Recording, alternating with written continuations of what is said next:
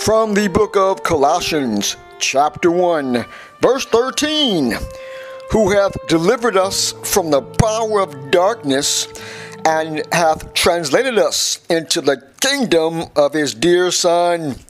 Here in Colossians chapter 1, verse 13, the Bible is teaching on sanctification, how from the new birth experience, we have been translated from the jurisdiction and the authority of darkness to the kingdom of his dear Son, the authority and jurisdiction of light.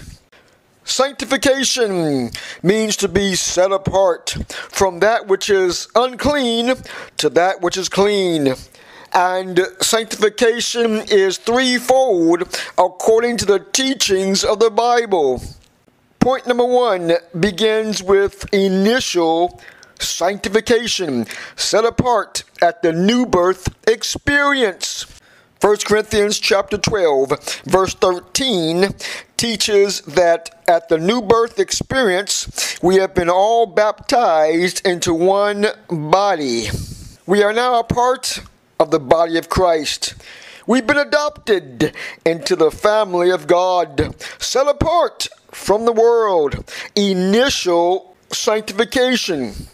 1 Peter chapter 2, verses 9 through 10 echoes this point and states, "But ye are a chosen generation, a royal priesthood, a holy nation, a peculiar people, that ye should show forth the praises of him who hath called you out of darkness and into his marvelous light, which in time past were not a people, but are now the people of God, which had not obtained mercy, but now have obtained mercy."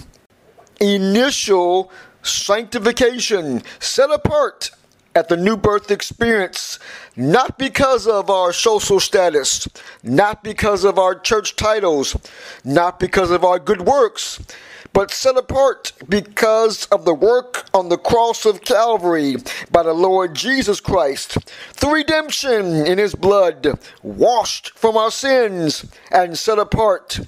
For example, a laundry bag full of dirty laundry has been washed, and now we separate the clean clothes from the dirty clothes. We have been set apart from the things of this world and are sanctified in Jesus Christ. Point number 2, sanctification is progressive. Sanctification is an ongoing journey of setting ourselves apart from the things of the world by putting off the old man and putting on the new. It's a change in our speech from before, a change in our dress that we may be discreet and not be stumbling blocks to others. It's a change in relationships, choosing individuals around our circle that will not cause us to backslide or to veer off and shipwreck our faith. Scripture teaches in the very first Psalm, "Blessed is the man that walketh not in the counsel of the ungodly, nor standeth in the way of sinners, nor sitteth in the seat of the scornful." Once again, clean laundry, not going back into the dirty hamper. This is why Christians struggle today. They are sanctified initially in the Lord, but choose to go back into the things that cause them to be dirty all over again. Former speech and former dress and former relationships cause them not to live a sanctified life. Scripture teaches in 2 Corinthians chapter 6, verses 17 and 18, to come out from among them and be separate, saith the Lord, and touch not the unclean thing, and I will receive you, and be a father unto you, and ye shall be my sons and daughters, saith the Lord Almighty. Point number 1, initial sanctification at the new birth experience. Point number 2, progressive sanctification, as we put off the old man and put on the new.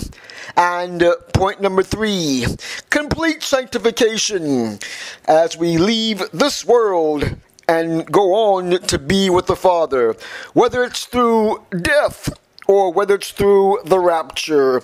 We're sanctified from this world, set apart, as we leave this world behind, and the former things have passed away.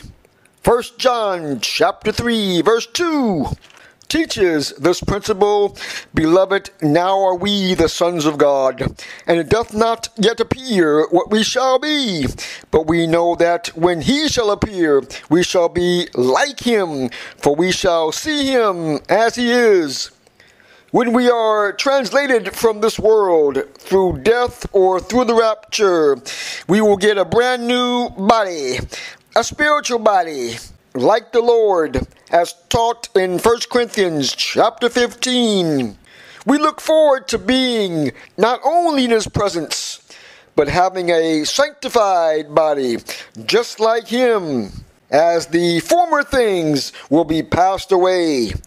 David knew this thousands of years ago in Psalm 17 and verse 15, which states, "As for me, I will behold thy face in righteousness.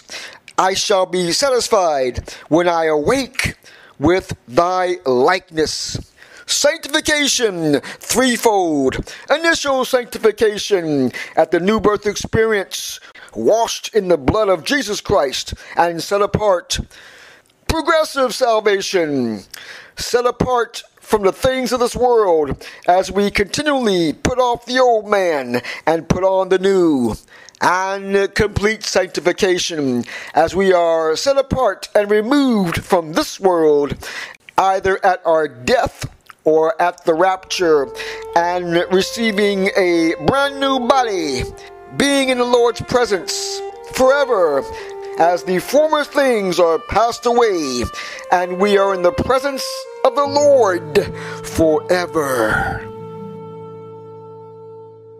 Thank you for listening to the teaching ministry of Life Changing Ministries International with Dr. E.K.D. Quick. For more information, log on to our website at lifechangingministries.com.